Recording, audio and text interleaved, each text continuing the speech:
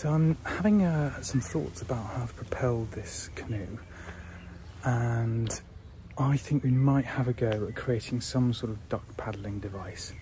I was having a snoop round to see what sort of thing might be suitable, and I found these. So these are two bikes. This is my father's bike from when I was a child. This is my sister's first bike, both of which are pretty much rusted up. We're going to put some surgery marks on and get cutting.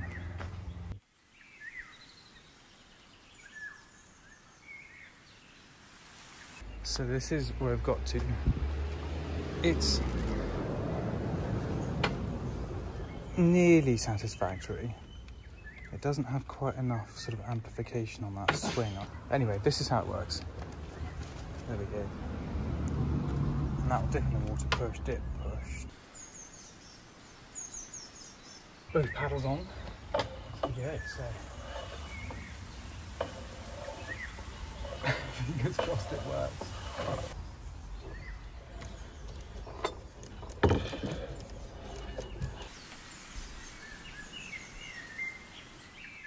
So day 2, and I've got this off, free off a chap who found it in a ditch when he was litter picking.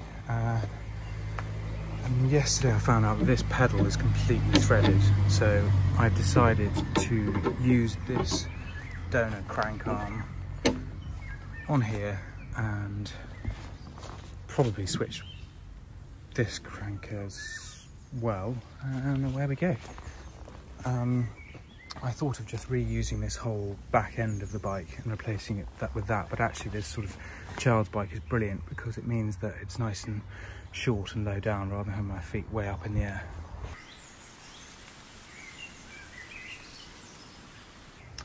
I think this bike's been in a nasty accident. This is really quite bent. I'm not sure you can see that.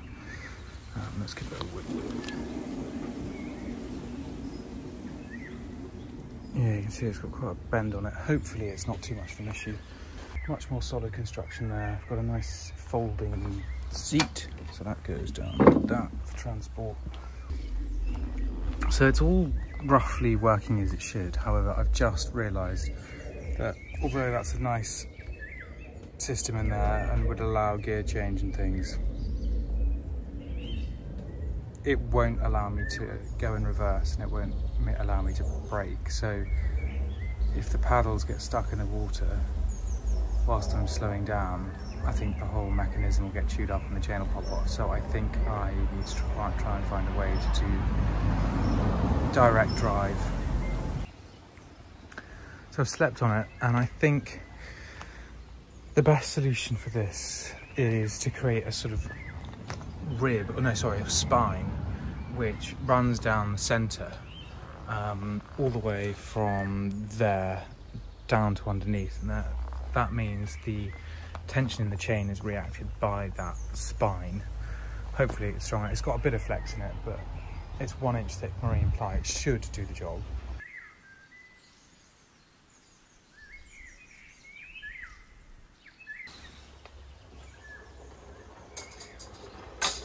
Problem solved, I think. So we've got direct drive all the way to the back.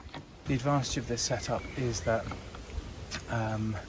it can be extended by removing that. It can be moved further back so that I can be sat further forward in a boat for weight distribution.